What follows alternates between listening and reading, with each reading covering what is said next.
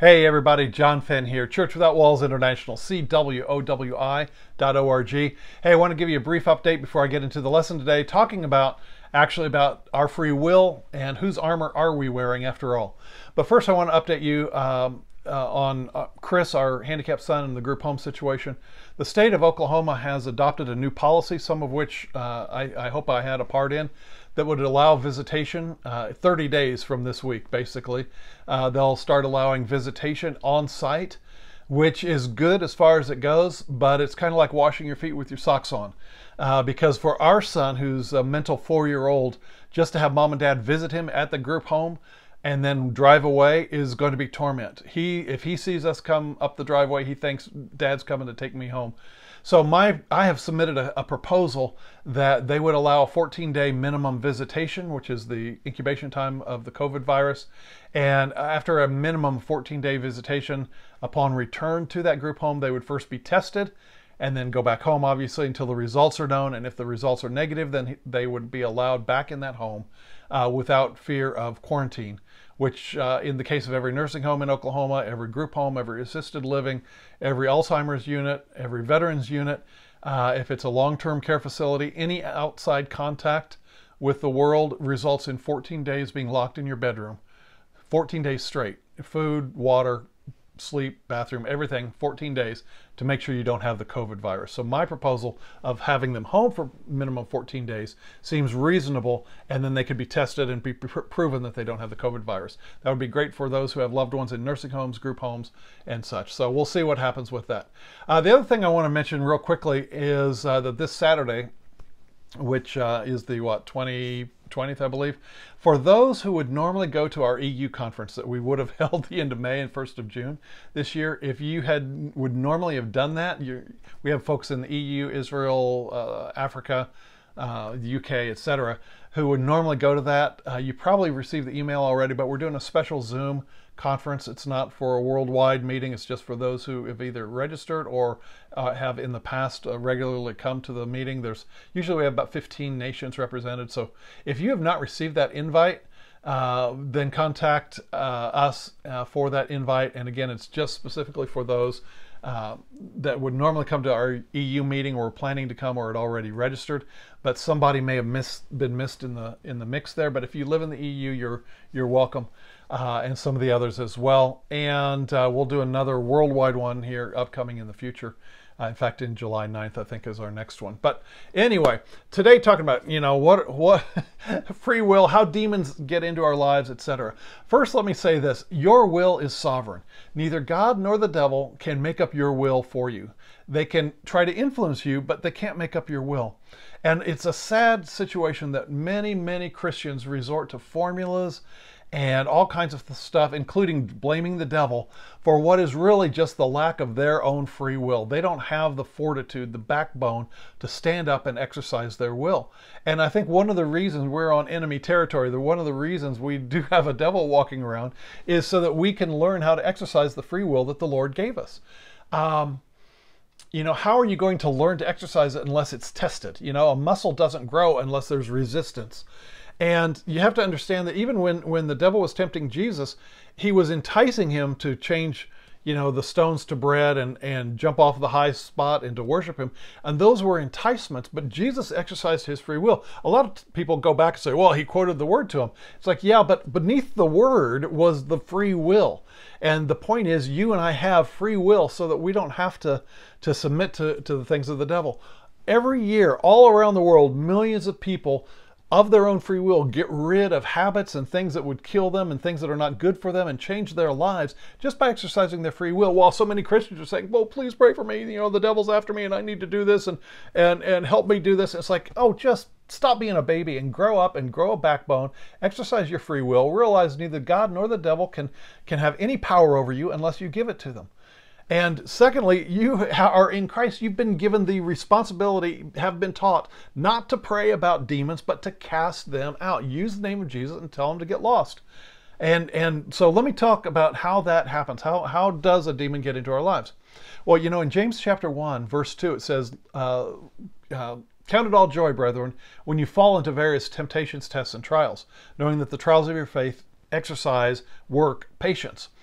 But he goes on in verse 13 and he says, now let nobody say when he's tempted, tested, or tried that God is doing it to him, because God does not test anyone with evil, tempt, test, or try anyone with evil. Neither is he himself tempted, tested, or tried with evil. And then verse 14, James 1:14 says this, but everyone is drawn away of his own lust and enticed. Now the word lust there just means a desire that is sinful, a desire out of control, a desire that would do sin. He says everyone is drawn away of his own lust, that's within you, and enticed. The enticing is what the demon does. The demon is out there to entice the sinful desire that's already in your heart. You already know what your weaknesses are. For one, a weakness could be, gambling away your life savings. And for another person, gambling isn't even a temptation. For another person, it could be maybe alcohol or something like that. But for another person, it's like alcohol's never been a temptation or test to them. So each person is different. Each body is different. We were raised in different ways. And so each one is different, but Satan knows, the button to push to entice you. So the desire and the ability to sin is in the flesh, but the enticing is what the demon does. Now, Paul goes on to say in James 1:15, he says, now when the lust has conceived, it brings forth sin. So that is when the desire, the ungodly desire, and the enticing get together, sin is produced. And you know how that is. You can be resisting something. And I knew a guy early on, worked with this guy, and he was struggling with alcohol. And every Friday night after work, he was used to going and having a party, getting drunk, and everything else. But when he became a Christian, he and I were talking, and he talked about how he would on Monday he'd start thinking about Friday. You see, the desire was there in the flesh on Monday and Tuesday, and the enticing was going on, trying to get him to think about it and work towards that end on Friday, where he could go and get plastered, and become a danger to himself and his family and other people as well. And so God was helping to break him out of that. And I'll just add this, the way he did it was not just stop, but stop and replace. Because the scriptural principle is not just to stop something, but to stop and replace it with something. In other words, you give up one behavior, replace it with something else. In this guy's case, we found a Friday night Bible study that he was interested in, and so he was able to replace the Friday night party with a church Bible study, and he really grew in the Lord. But the point is, there's that enticing, and when lust has conceived, when the enticing and the lust get together, sin is conceived. There's that gestation period, just like a baby growing in the womb, where it's not seen, but it's growing on the inside of a person. And then Paul says, or James says in James 1:15, he says, now when that sin is finished, it will bring forth death. In other words, when sin has its final way, its mature, its completion, it will kill. It'll kill. Sometimes literally physically, other times it will kill relationships, it'll kill marriages, it'll kill parent-child relations, it'll kill your job, whatever the case is. And so the idea is to get rid of the enticing to begin with, and you do that by rebuking the devil and telling him to get lost. And in fact, let me think for a minute remind you about this whole idea of taking authority over spirits. It's like, well, it's in this region of town, or it's over this town, and I need to take authority over the spirits over the city. And there's a great fear out there in the body of Christ because they don't exercise their free will. They don't realize who they are in Christ. And I would remind you of this. When Paul went into Ephesus, and so many people were born again, so many people renounced their occultism and their involvement in all that. They burned the books and their occult books and their formulas and sorceries and everything else. And it caused such an impact economically that there was a riot because the idol makers were hurt financially because of a lack of business. And so I want you to think for a minute here that Paul, you don't see Paul going into Ephesus and saying, okay, we need to take authority over the spirits that rule this city. He didn't walk around town and say, okay, I'm going to take authority over this shop here and take authority over the spirits in that shop. No. He just presented Christ. And then when Christ comes into a person, then many times the demons will leave, or that person will learn about their free will and who they are in Christ, and they will cut off the enticer while they deal with the flesh, because the fact of the matter is flesh loves to sin. And so the Christian, has to deal with their desire and take control of it and discipline it and keep the enticer separated from the ability that we all have in the flesh to sin. So that separation helps. So, it's like if you're going to sin, whether it be in front of a computer, driving by the the place of gambling, if that's a temptation or whatever the case is, change your behavior, get up from there, go do something else. And you can certainly keep that enticer separated while you deal with it in your own flesh. So, but what did Paul say in Ephesians when he was writing to them? It wasn't a lot about the devil other than don't let the sun go down on your wrath. Because if you hold on to that bitterness and that anger, it's giving place to the devil. And right at the end, he talked about taking on the whole armor of God in Ephesians chapter 6. And that's what I want to close with is whose armor is that? If I say it's God's armor, it means it's possessive. It is the armor of God. It's like if I say it's John's shirt, then you understand it's the shirt that belongs to John. And so what was happening is when Paul's saying take on the armor of God, in Ephesians chapter 6, we have to say, okay, first recognize it's not our armor. It's not, it's the Lord's armor. And you may recall in 1 Samuel chapter 17 and verse 39, when Goliath was tempting and Israel, and King Saul said, David, if you want to go and represent the nation, go ahead. And Saul put his own armor on David, his helmet and everything else. And David looked at it and said, I have not proven this in battle. I've not proven this armor in battle. And so the question is raised, what David did do, what was proven in battle with his sling and his rocks that he picked up from the riverbed or wherever. And so we have to ask ourselves, when he says put on the armor of God to stand against the wiles, the devices, the schemes of the devil, whose armor is it? It's God's, and it's been battle tested. Do you believe that? The answer is yes, we have scriptural proof. In Isaiah chapter 59, verses 1 through 17, the Lord is kind of bemoaning the corruption that is in the nation. He talks about how somebody who wants to do right is made a victim, that truth fails. Nobody is looking for truth. No one's looking for God to find the absolute, how they should live. And so in verse 16, 17, he said, he saw that there was no man, that there was no intercessor. That therefore it says his arm brought salvation to him.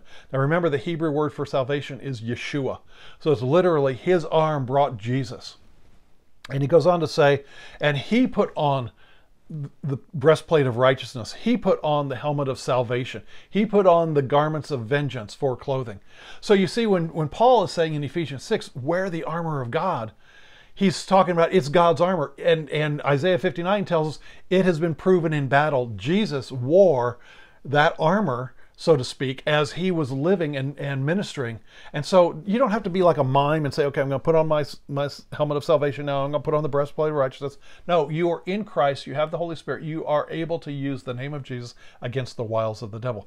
Don't turn it into a formula. Just recognize you already have the armor of God. And what Paul is talking about in Ephesians 6 was intercessory prayer. And that's really what it is in Isaiah 59. It's all about intercessory prayer, praying for society, praying for righteousness and justice to be restored. And that's what Paul is in Ephesians 6. He says, praying for everyone, praying for all the saints. Paul says, pray for me, even for boldness for me. So how do we put on the armor of God and stand against the wiles of the devil? Praise God, we have the sword of the Spirit, which is the word of God, which is the person of the word, not the written word, but first the person of the word, Jesus, in our lives. The helmet of salvation, breastplate of righteousness. But we do that because Satan is the enticer. So you do that to exercise your free will. You're armed with the armor of God, and exercise your free will and command that enticer to go, to leave in the name of Jesus. You have the authority to do so, and that's how it works.